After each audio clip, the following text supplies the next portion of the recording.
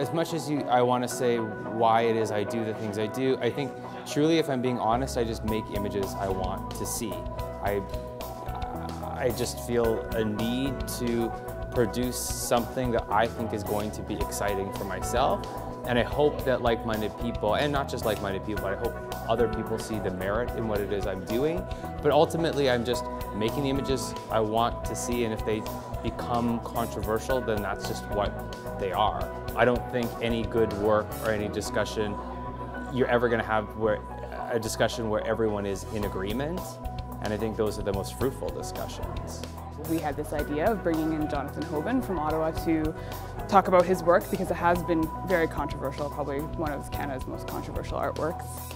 We have a UBCO public art collection, and so the artwork here has been put up around campus, and some of the work has been controversial, so people want it down. And so this was kind of to spark people's thinking critically and engaging with artwork. So we have the opportunity here at UBCO to apply for money so that we can do this. And as a student, this is a wonderful opportunity. I feel like if I was maybe in a bigger school, I wouldn't have the opportunity to apply for money and make this happen.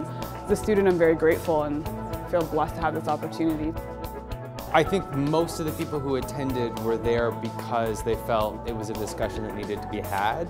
I got the sense that there was not too many people there that felt the opposite towards me about the merits of controversial art, or is something really controversial if it provokes discussion. However, those same people might have just been a little bit shy to speak up. I think it was definitely, I got the sense though that people felt it was an important discussion and that it's something that people have been talking about privately but needed a more public forum where they could actually hear from someone like myself whose work is considered controversial and received an extreme response to it but still felt the importance to keep making art. I think we have these opportunities, but as students are so busy with homework and work that we don't have the time to actually do it. As much as we would all like to, it just doesn't happen as often. So I think that having someone come in and talk about this and these discussions that need to be happening on campus to have it actually happen is wonderful.